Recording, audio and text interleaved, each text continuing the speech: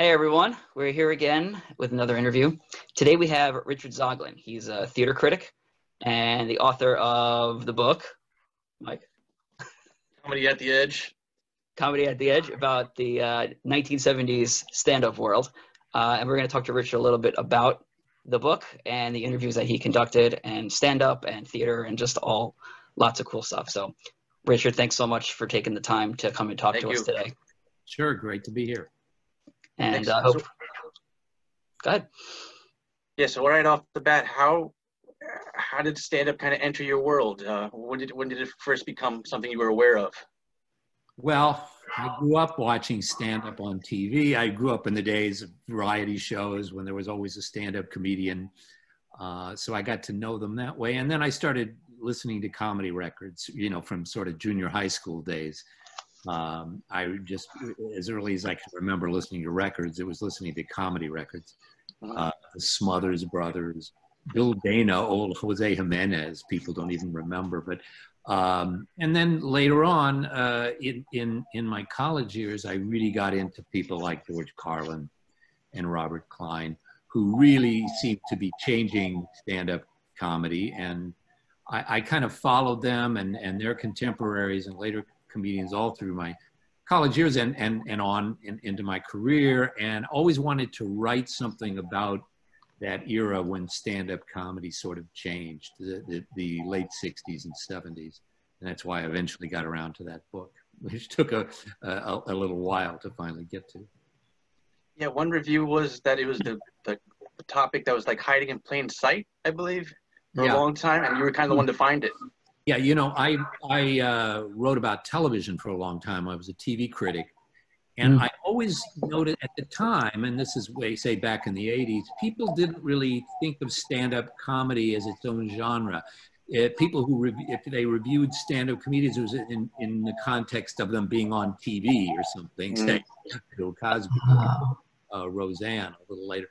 But, and the whole idea of talking about stand-up comedy per se as its own genre was fairly new. And it was kind of, because it was partly television, it was partly theater, but there was really not a body of work of people writing about stand-up comedy. So I felt that I wanted to step into that void, and particularly that era that I kind of grew up with, the late 60s, 70s. And all those comedians, starting with, I'd say, George Carlin in those years. Right. Well, I thought if we could kick off with some of the key figures here, I guess we have to start with Lenny Bruce. Yeah, Lenny Bruce, I was not someone who really knew much about Lenny Bruce. He was a little before when I really got into stand-up. And, but looking back, he really was the transitional figure. He was the guy who sort of changed stand-up from being sort of disconnected gag lines to being this sort of monologues that were a social commentary, very personal, very rebellious. I mean, irreverent, flouting the standards, the social standards of the time, and he kind of sort of made stand-up comedy in this kind of rebellious act, I would say. But all the comedians who came after that looked up to Lenny Bruce as someone who really showed that, doing stand-up comedy was not just doing gag lines, not just making jokes, but really talking about what was going on in society, in politics, in their own lives, relations between the sexes, etc. Stand-up comedy could really be something relevant and important, and not just a guy standing up there making jokes. So it was, I think Lenny Bruce had sort of opened the door to people like George Carlin and Richard Pryor and Robert Klein, the people who in the late 60s, early 70s really brought stand-up comedy into the next generation, the generation that was sort of the 60s generation that were anti-establishment, the kind of protest generation, challenging all the sort of old-fashioned 50s morality and standards and political views and so forth. So Lenny Bruce's rebellious kind of stand-up fit right in with what these guys wanted to do, questioning all the values that they'd kind of grown up with, and stand-up was a vehicle for that. Yeah, his story always has a bittersweet feeling to it. Anytime I read about him or watch a documentary on him, the one story I really love in the book is him and Carlin getting arrested together. I mean, I knew of that, but I didn't know the detail of it. I was wondering if you could maybe say a little bit of that for those who don't know, because it's a freaking great story. Yeah, well, Lenny Bruce, one of the things he did was use the four-letter words that were not allowed at that time. Right. And he kept getting arrested for using them in nightclubs. And there was one, it was the Gate of Horn in Chicago, which was a kind of beat era club, that hip club. And the police raided the place and arrested Lenny Bruce. They told the audience, George Carlin happened to be in the audience. He was performing at the time, but after his set, wherever he was appearing, he walked over to the Gate of Horn to see Lenny's late show, and he was just caught in the crowd as they arrested Lenny Bruce, and Carlin kind of mouthed off to the cops, and they threw him into the paddy wagon along with Lenny Bruce. So there he was, riding to jail with Lenny Bruce, his idol as a stand-up comedian. So that was where the link between the two of them really was for. Yeah. Yeah, and could you talk about like how Carlin kind of, I don't know if passing the torch is the right word, but he kind of continued that legacy. Would that be a right way of explaining it, perhaps? Well, sure. I mean, he did his own thing, but is kind of continuing that legacy. But he saw Lenny challenging the kind of standards and moral sort of standards of society in terms of language, and in terms of the kind of subject matter that you could talk about. I mean, he would talk about things that were considered quote unquote bad taste. He also was a definite political dissenter. He was part of that late 60s sort of protest. He grew his hair long and grew a beard at a time when that was pretty unusual, because he had been a straight-laced kind of stand-up comedian. Had been on the Ed Sullivan Show a lot of times, and with short hair and kind of doing traditional material, very good material. He did a lot of parodies of commercials and daytime television. And that's where I got to know him when I was a kid, listening to that stuff. It was very, very funny, but it was still very much in the realm of traditional stand-up comedians. But then he got into the whole anti-Vietnam, the sort of anti-establishment mentality of the younger generation in the counterculture years. And he started using his stand-up to sort of make his political views clear in terms of, say, drugs. I mean, he didn't like the way, drug use was so stigmatized, and here people can be drinking alcohol and that's fine, but a kid who smokes marijuana is somehow, that's taboo. So those kind of things, that's what he called into question. Wearing long hair and a beard, it kind of frightened people at that time, and he made fun of that. So he really used stand-up to sort of challenge all the sort of conventional wisdom and conventional morality of the era that he got from Lenny Bruce, but he adapted it for the new era, the changing times. Lenny had, of course, died in 1966. 66, yeah. Very interesting that was right around the time that people like Carlin and Pryor were beginning to pick up on his model and carry it forward. Shame. Yeah, Dave? Yeah, I would love to know who else was jumping onto that particular type of stand-up? Like, who followed suit with Carlin? Well, Richard Pryor was very much in the same vein, very similar to Carlin in the sense that he had kind of grown up, had started out as being a kind of conventional stand-up comedian. He did a lot of physical comedy. He was a funny young black guy who was, people compared him a little bit to Bill Cosby. He actually looked up to Bill Cosby, but it was very palatable for a sort of mainstream middle-aged audience.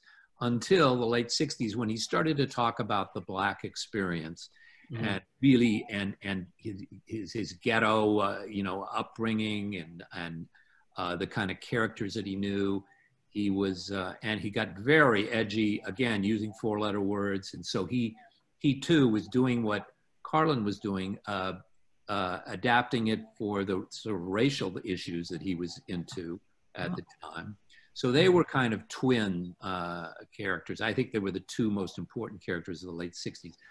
Along came Robert Klein, was another very important comedian, still around today. And he was, I think, very influential at the time.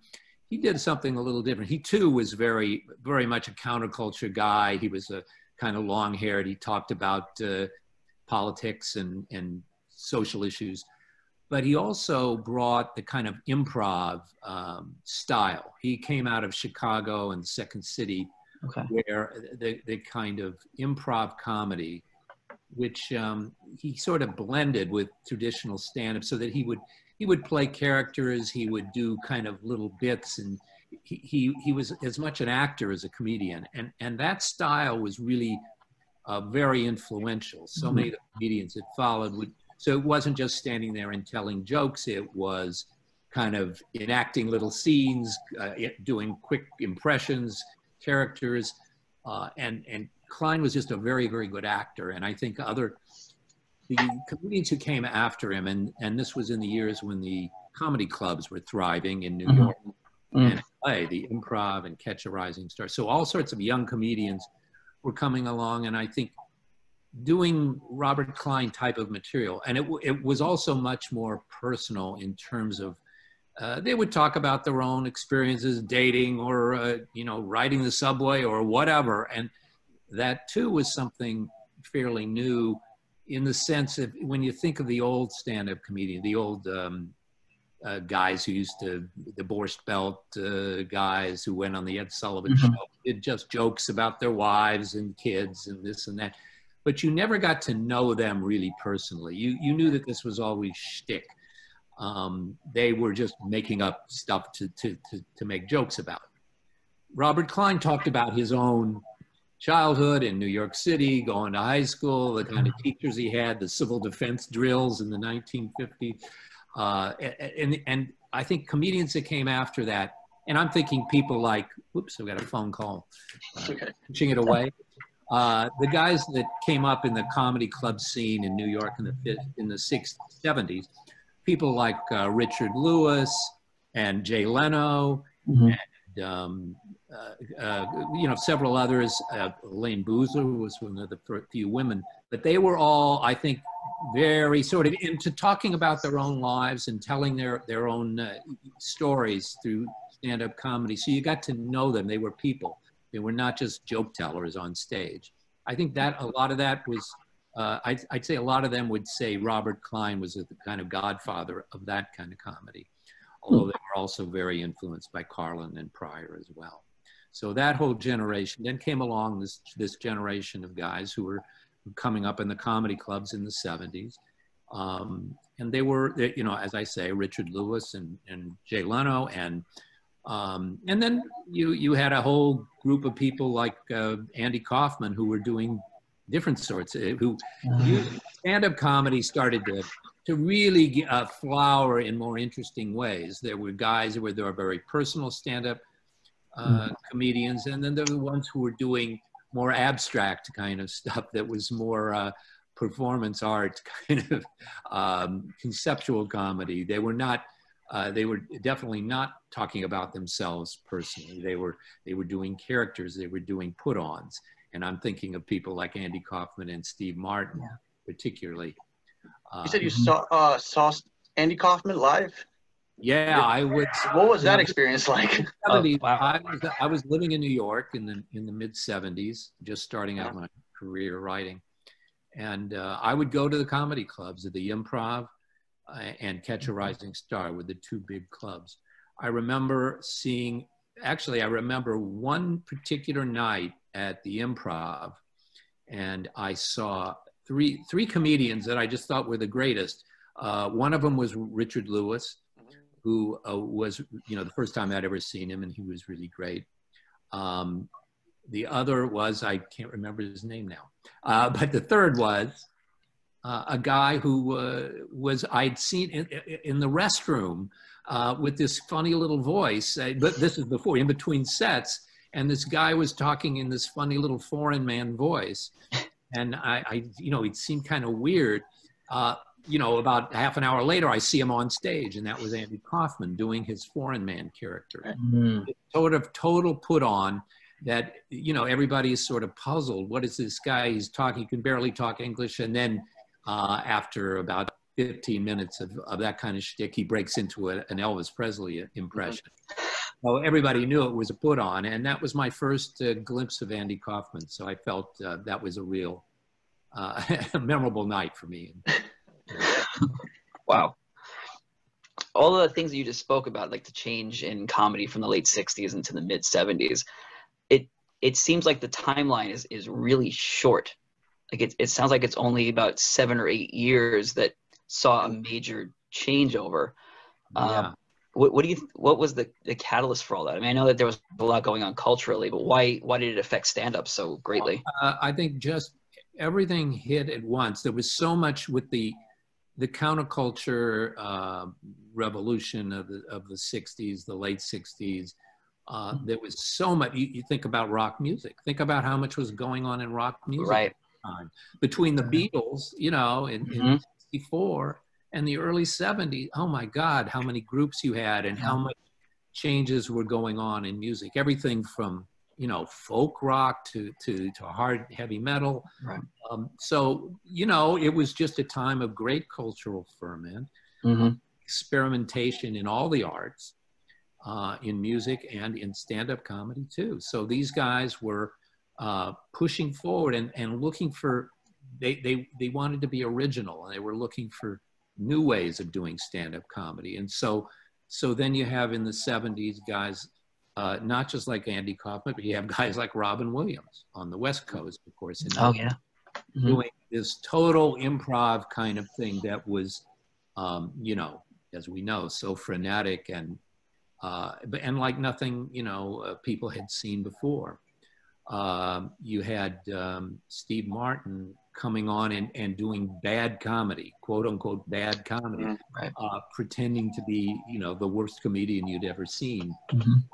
And this kind of conceptual comedy that people were just sort of stretching the boundary. What can I do with stand-up comedy? And then other people doing more personal stuff and, in a more traditional vein, but moving into more frankness, more sexually frank areas. So it just was a time of, I think, great cultural experimentation, that things moved as fast in stand-up comedy as they did in music and other arts. Makes sense.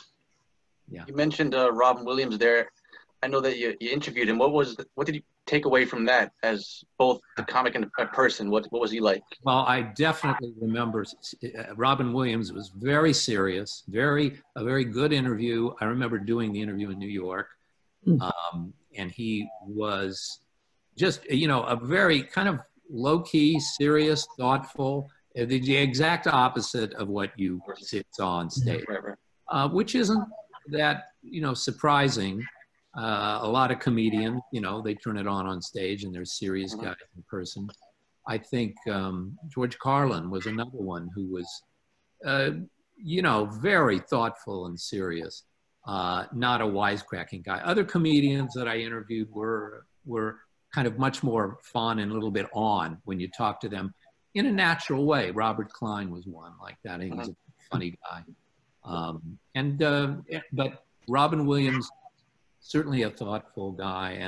And I just wonder, he was so frenetic on stage. And of course, we know what happened to him. I'm sure that he had some manic depressive aspect to his personality, to get that, to be that wired and racy on stage. Right. And that quiet, it was in person is such a contrast that you wonder about, what he did to get himself up, or what kind of personality he had that could could go so hot and cold like that. Right. But I don't like to psychoanalyze people, but knowing what happened to him, you know that he must have had psychological issues, but that's what unleashes comedy a lot of times. Mm-hmm.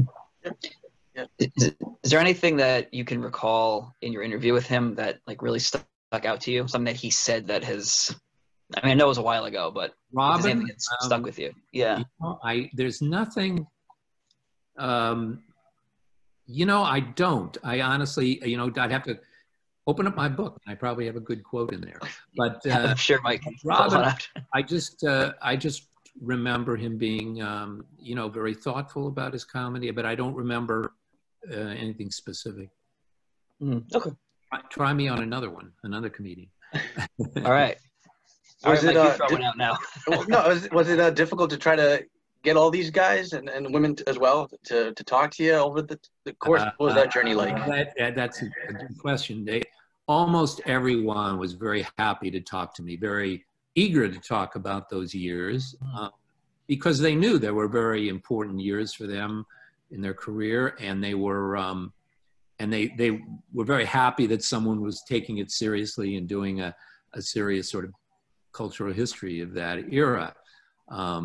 You asked about men and women. The one who was the one who didn't talk to me was Elaine Boosler, who probably few people today remember, but at the time when there were very few women comedians, stand-ups, it was still very, very male dominated. I mean, today it's much different, but back then to see a woman comedian was pretty rare.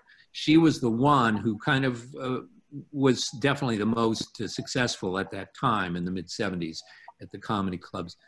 Her career didn't really take off. She was a stand-up for quite a few years, and she's still around, but she never had a hit TV series, or she never really broke out in the way that some of the others like Carlin and Jerry Seinfeld and people like that, who obviously went on to much bigger things. But Elaine never did, and I think she remains a little bitter about it. And when I was doing this, she just felt she didn't want to talk. I think she wanted to do her own book and maybe didn't want to participate. Yeah. So I was very disappointed in that, but I still give her a lot of credit in the book for being groundbreaking as a female comedian. She did a lot of the material that women comedians today, you know, have just expanded on so much in terms of the women's perspective in dating and some, you know, some acerbic comments about men, and she was it was good. She was a good comedian. Sorry I didn't get to talk to her. How long was this journey to pull all that off over this time? Yeah, that took me probably about 3 years. I was also working on Time magazine at the time, so you know, I had to do it in between things. But it was. I say, you know, maybe 3 years, but you know, researching it was my whole life practically. Right. And I had such a head start going into it, having, you know, seen all these guys, most of them heard all their records and everything. But I got to talk to so many people. I talked to, you know, lots and lots of comedians, little known comedians, just some of the sort of run-of-the-mill guys who were doing the improv and Catch a Rising Star at the comedy clubs who didn't go on to big things. I talked to them too, and I talked to the managers of the clubs and the agents, and you know, it was really gave me a full sense of that whole era, the whole business of comedy in those days, and the personalities, and they were all great to me. I really had some great entertaining interviews. That's awesome. So, good to hear. Who is your favorite? Well, my favorite interview, gosh, you know, I think one of your favorites. I don't want to put you on this. You know what? I'm trying to think, because I like to talk the guys who are so entertaining to talk to. You know, Jerry Seinfeld is a very good interview. He's funny. and he's thoughtful. He's really a good thinker about comedy, a student of comedy. Mm-hmm. I really enjoyed that. I loved, one of my great favorites, not too much remembered today as a comedian, is Albert Brooks. Yeah. He too was one of those sort of anti-comedians. He made fun of being a comedian. He is such a brilliant guy, and that guy is one of the most naturally funny people on earth. And I just had a great time interviewing him, and I loved. George Carlin was great because George Carlin, not a particularly funny guy. He does not crack jokes in interviews, but he is such a precise. He has such a precise memory, and he's a little bit anal about it, I would say. He remembered every detail. He knew the dates, the places, and he just was very organized about his thinking about his career. So he was good, and I would follow up with questions to him on the phone, and he would call me back always very precisely, answer the questions that I needed. So he was great. I just, I'm trying to think of the others that were so, and I always liked Robert Klein, and I still to this day, I still talk to him, and he's just a fascinating guy and a really intelligent guy and a funny guy. So there are a few of my favorites. Thanks. Is there any way of knowing what maybe Carlin and Pryor thought of each other, since they were so kind of parallel and on the same path? Yeah, I think they totally respected each other, and they were somewhat friendly.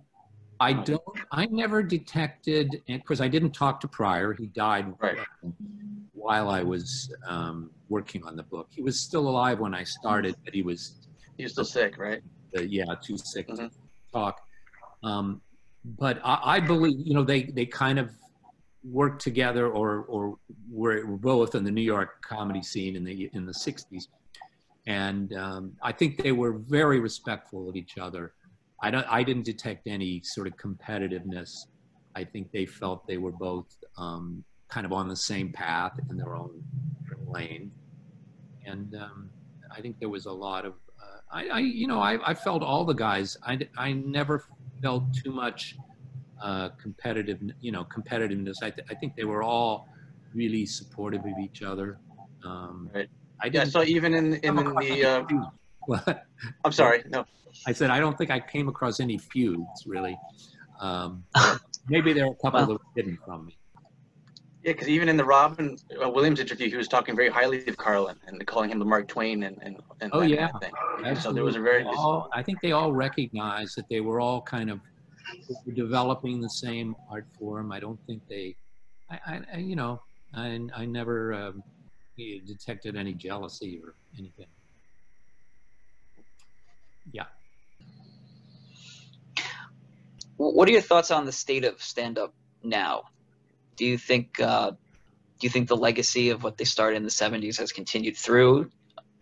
Yeah, I definitely. I feel there's a lot going on today. I don't keep totally on top of the stand-up scene, but I do see a lot of stuff on Netflix or wherever.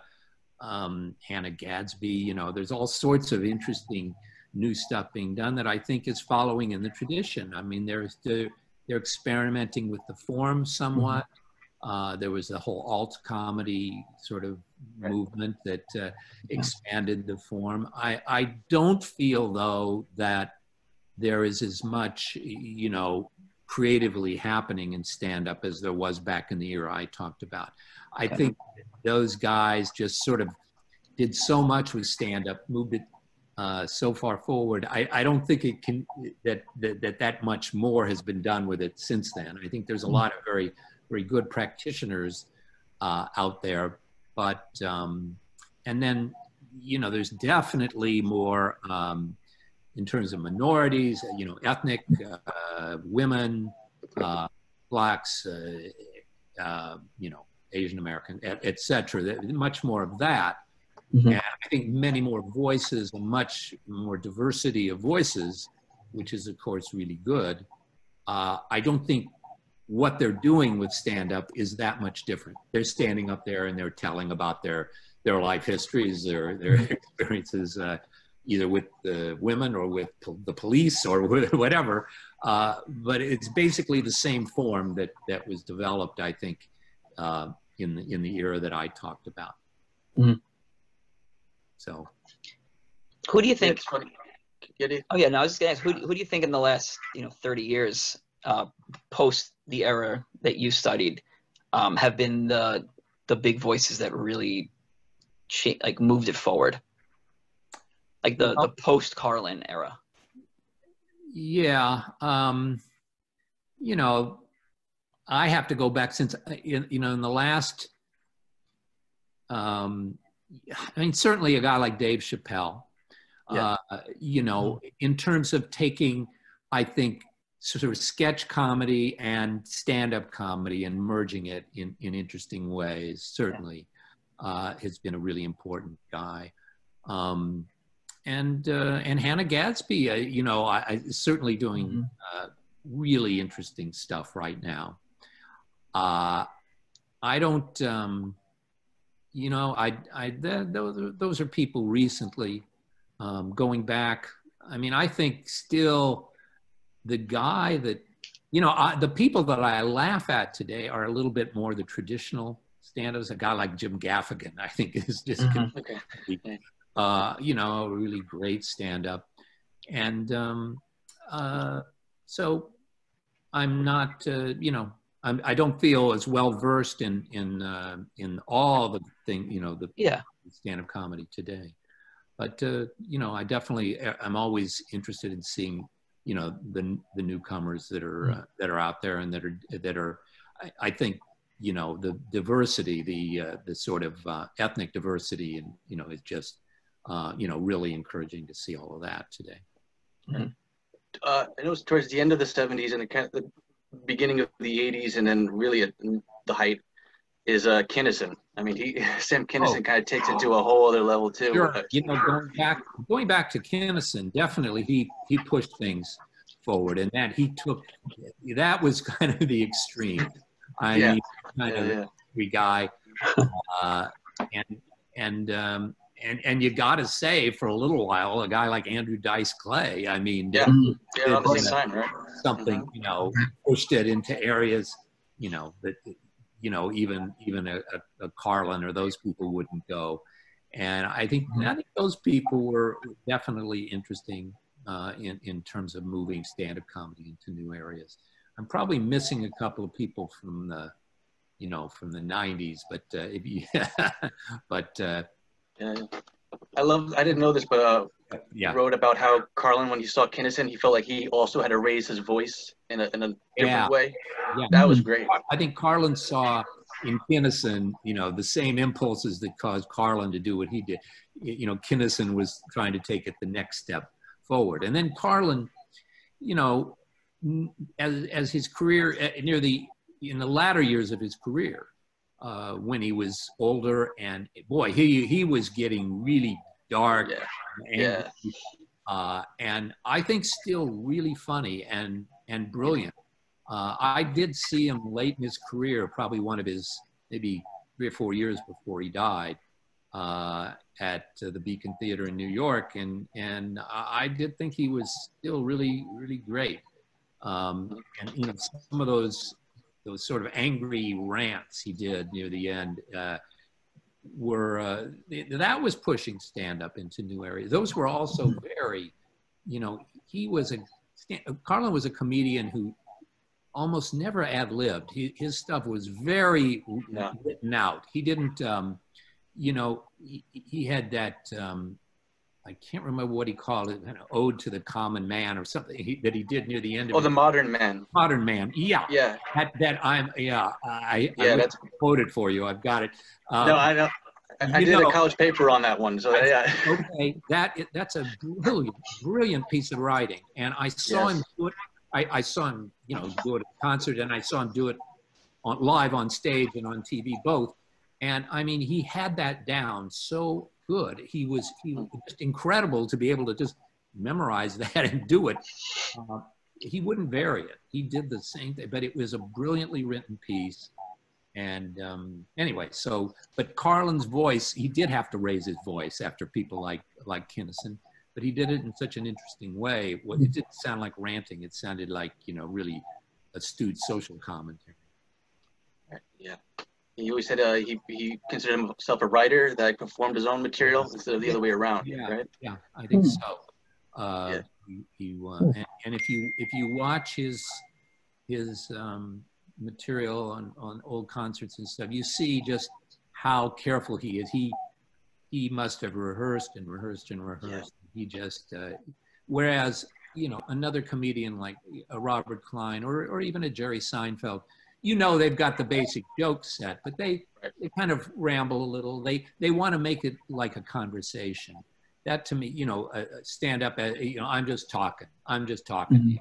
That's the sort of illusion that stand-up comedians try to create. That I'm just talking. I'm just telling you about what happened to me last night or my last date or you know, whatever. And you know, the illusion is that they're just talking to you. But of course, they've got jokes that they've written out and they know what they're going to say. I don't think Carlin really cared. He didn't so much make it sound like a conversation. I think you knew that was scripted. But it was so brilliant that, you know, bought it. This is nearly a hypothetical, but what do you think about if those guys were around now, if they started out? I mean, would they be different? Would it be a different time now? Like, I can't see Lenny Bruce tweeting an apology for a joke he wrote, you know? Right. Well, I think they'd have trouble with, they might have trouble with the political correctness today, I think is a little bit confining. Yes. I think it's great when, you know, the African-American comedians and the Arab-American comedian, whatever. It bothers me when people have to apologize for jokes they told because they violate, you know, that, you know, irreverence is part of what being a stand-up comedian is. Yep. And I think you can get to, you know, the cultural police can get a little overzealous there. Right. It bothers me when I see, you know, a guy like Bill Maher having to explain maybe something he said was a little out of line. We know who was the other comedian that several others have gotten in. Oh yeah, tons. Yeah. Yeah, have gotten in trouble for that, and that, you know, that bothers me a little. Even Chappelle, you know, got in trouble for saying some nice things about Bill Cosby.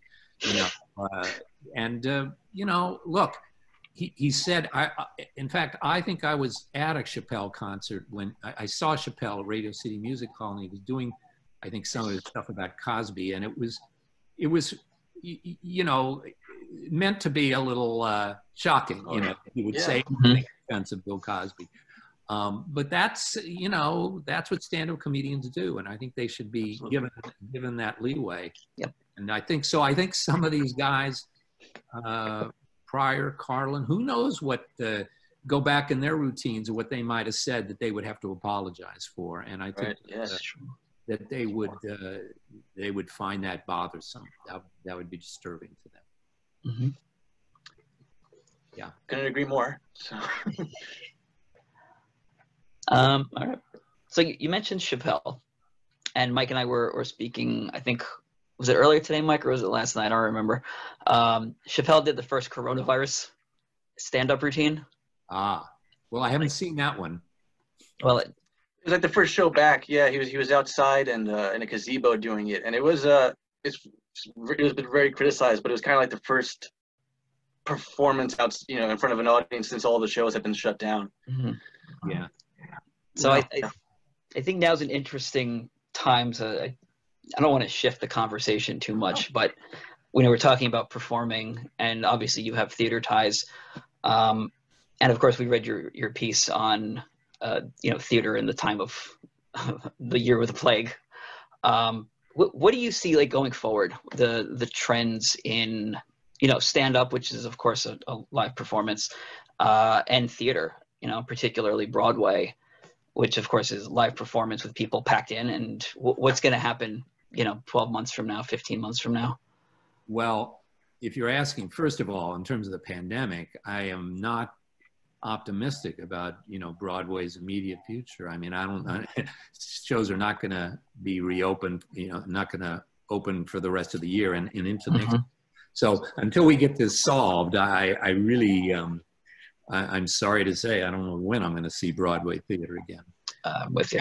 Yeah. You know, setting aside the pandemic, the future of Broadway, well, first of all, it's amazing that Broadway is just so thriving, you know, before this whole health crisis.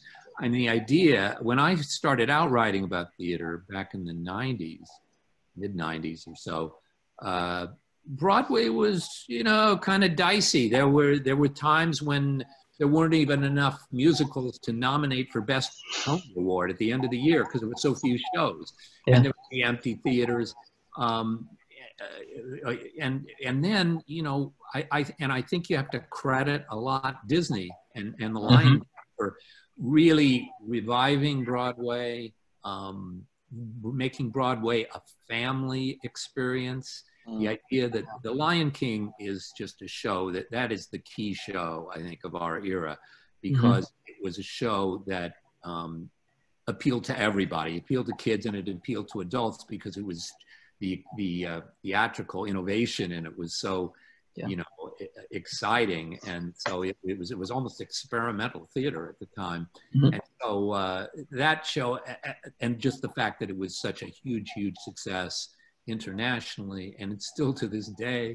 So that brought that, I think, supercharged Broadway as a tourist destination, even, you know, much more than it had been before.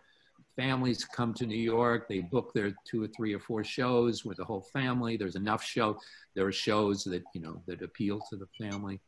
And so Broadway has just been, you know, thriving for the last couple of decades. And I think, you know, eventually I think it'll get back to that, but boy, it may be a year or two. Stand-up, interestingly, you know, you want to link it up with stand-up. I mean, there is kind of a merger. You see more stand-up comedians doing stuff on Broadway. The John Mulaney show that was just on was pretty successful. And then you see guys like, you know, Colin Quinn does it off Broadway. He's done a couple on Broadway too. So, and I've heard of other, you know, things in the works. So I think one person shows are you know, more, you see them more often on Broadway. And so, you know, I think Broadway is going to continue once we, you know, solve this health crisis. Broadway is going to continue to be, you know, exciting. And, you know, Hamilton, of course, probably after the Lion King, you know, the next most important show of the last, you know, couple of days. Agreed. Yeah. Definitely Hamilton. Agreed. And what that has done, and who would have expected it? I mean, I saw that off Broadway. And, you know, I thought it was very good and wow. But the idea that it would be the phenomenon that it had become, I would not have predicted. So, but good for that. And that is taken, you know, Broadway in an even new direction in opening it up to hip hop and hip hop in a really serious show that is historically interesting and packed with information, almost too much to absorb in one. The idea that show is just the hottest show on Broadway is like astonishing and encouraging, heartening, and exciting. So. Great. I have to say, you're asking me though about Broadway. I do think though, the last couple of years, I've been, you know, somewhat disappointed in Broadway's, you know, I haven't seen that much since Hamilton. It's been, you know, exciting. I'm a little bit, getting a little bit bored with the revivals and musicals based on movies that is sort of very predictable. I don't think there's been any breakthroughs in the last couple of seasons. Do you think Hamilton has raised the bar almost too high for other producers to match? Oh, no, I think it's a goal. And I think, but you're certainly not seeing any everybody's, more shows are being developed, and they're, you know, again, you know, pandemic aside, I think that's just, you know, inspired people. Said, boy, you know, we can really hit the jackpot, and maybe encourage more experimentation. I mean, if somebody had said, you know, 5 years ago, a hip hop musical about Alexander Hamilton, I mean, oh my God, I doubt you could have gotten, you know, 1 out of 10 producers interested in even pursuing it. I think that its success probably will, you know, make it easier to do other experimental kind of musicals and plays too, hopefully. What do you think this plague, I want to call it a plague, what do you think this pandemic or this plague will what kind of effect do you think it will have on Broadway? Like, what do you see? You know what? I don't know. I really don't know, but I wouldn't be surprised if, like, what I'm interested in is, you know, I think you might be able to get, you know, people into the theater spaced out properly, but what about the actors? And, you know, Right. Yeah, that's what I mean. Like, can an actor kiss another actor? I bet there'll be some satirical kind of works done on the social distancing issue. And so you might have that become a topic of Broadway theater. Yeah. But boy, the social distancing phantom. Yeah. I mean, I don't know I don't know what to think. It is really a conundrum. I think that everything is probably on hold, and, you know, in terms of developing new stuff, because people are waiting to see how things shake out. And you know, it's a very tough, Broadway could, you know, if you have to enforce social distancing in the theater and say you can only have 50% capacity in your theater, that makes it almost financially impossible to make money on a Broadway show, because you can't survive on 50% capacity. You have to have 75 or 80% at least to make money on a show. So I just don't know what's going to happen. I think it's going to have to, for Broadway really to come back, we're going to have to be totally beyond this pandemic. We're going to have to be back to normal, where you can pack an audience. And I think that's unfortunately a ways away. So I don't expect to be going back and, you know, reviewing shows for quite a while. Yeah. And I haven't been able to get into, you didn't ask me, but I'll volunteer that watching theater on TV is not a satisfying experience. No. I'm going to watch something this week. There's some off-Broadway show that is streaming live, a new show that, look, I think it may be about the pandemic. But I do want to try it and see what it's like. But every time I kind of sample some streaming theater piece, I just can't do it. There's such different experiences. I've never been able to watch the National Theater live from London, though there are, you know, I know people who love them. Productions. I love the National Theater in London, and you know, so much of their stuff is worth seeing. But watching it in a movie theater or at home is just, I can't do it. It's just not, I just don't like watching theater on TV. It's not live theater if you're watching it on television. I've tried to watch the Metropolitan Opera streaming shows. It's not the same experience at all. And I saw the National Theater's Macbeth in a movie theater a couple of years ago. It's a good production. It's not the same as being there. Yeah, I know. No, I get very antsy watching in a theater. I think I did it, I can't remember what, I tried it for something a couple of years ago, and that was the last. But do you think that that's going to have to be a viable option in the next year or so if people want to experience theater? I hope not, because again, it's not the same thing. I hear they did a really good job with Hamilton. I didn't watch it, but I hear they, you know, it's really well put together. Yeah, it is. Yeah, I watched it. It is well done. someone pointed out on a tweet I saw, someone in the theater said, yeah, but they spent a lot of money on that production, and most sort of transcriptions of Broadway shows that you see just are much less sophisticated, much more, I'm sure, sort of standard camera, just showing them on stage. Mm-hmm. And, I think it can be done in a way that makes it more of a cinematic experience. But usually when they just film a Broadway show, it's done very simply and not very interesting as a TV or movie experience. Mm-hmm. It's not supposed to be a TV or movie experience. It's supposed to be a one view from your seat. So, yeah. Well, before we wrap up, I want to ask, when you think back of theater, is there one memory or one show that this brings you back to, like, oh, that was it, that was a good time, that was a fun experience? Well, I say The Lion King because I actually was the first person I went to Minneapolis to see their pre-Broadway production of The Lion King. And the idea of being in on the ground floor of that groundbreaking show was a really memorable experience for me. But I've had a lot of, the last few years, the highlights. I mean, I think a musical like Come From Away was a really, really nice show, a really high point of the last few years, aside from Hamilton. But, I would, I'll think of something else once we're... No, The Lion King's great. Yeah, I'm a big fan of The Lion King. No problem there.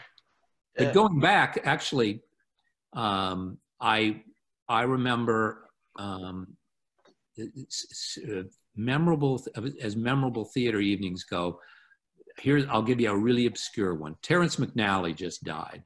Mm-hmm. Terrence McNally, the playwright, and he did a lot of stuff: Love, Valor, Compassion, and so forth. But I remember one of my very first theater experiences in New York was seeing one of his one-act plays called Next. And it was on a double bill with two short plays, Adaptation by Elaine May and Next by Terrence McNally. And that was one of the funniest plays I've ever seen. And that, if I had somebody to, if I wanted to revive somebody, I'd like to revive Terrence McNally's one-act plays when he was young, and he wrote a bunch of these very funny one-act plays, and that would be one of them. So that was that was my first trip to New York on my own, and I saw that show. So that was my first important New York theater experience. I feel like I know Next for some reason. Is that the one with the cycle of dates? No. I'm thinking something else. It's about a guy. This is back in the Vietnam era, and this is a guy who gets called to the draft board. He gets drafted by mistake, and the whole play takes place between the recruiting sergeant, who's a woman, and this guy who basically says, "I got drafted by mistake." And it is just a terrific little. Okay. Totally forgotten today, but I would look it up. The oeuvre of Terrence McNally in his younger days. Good. I have a new play to read now. Well, thank you, Jay. You got any more? Thank you so much, man. Yeah, I'm all set. That was amazing. All right. Well, I hope I gave you enough. Oh, no, that was great. Yeah, and that was amazing. I was geeking out the whole time. So. Well, it was great to talk to you guys. Good luck on your project. And thank you. And thanks for writing this. This was really something special to read. So thank you. Good. I still get, lots of comments about it. I know that that is, it's the definitive history of that era. And, I'm proud to have written it.